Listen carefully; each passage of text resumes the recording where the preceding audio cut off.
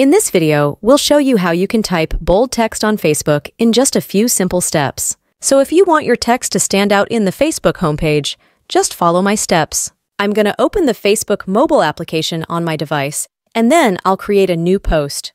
If I write something, you're going to see that the text isn't bold, and we don't have a bold option in the app itself, so we'll have to use a little trick. You want to copy the text which you want to make bold, and I'll copy the whole sentence with the hashtag next to it. After that, exit your Facebook mobile application and open any web browser and open google.com. I'm on my iPhone, so I'll use Safari, but you can use anything. You want to type bold text generator. This is going to give us a couple of different search results, but we want to open the website that's called LingoJam. It should be the first in the search results. The website is going to look something like this, and we will paste our text in the first text box, which says normal text goes here, and that will generate a couple of different versions of the bold text for us. All we have to do is to copy the bold text which we like, and I like this one.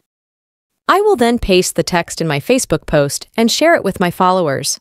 And that's essentially how you can type bold on Facebook.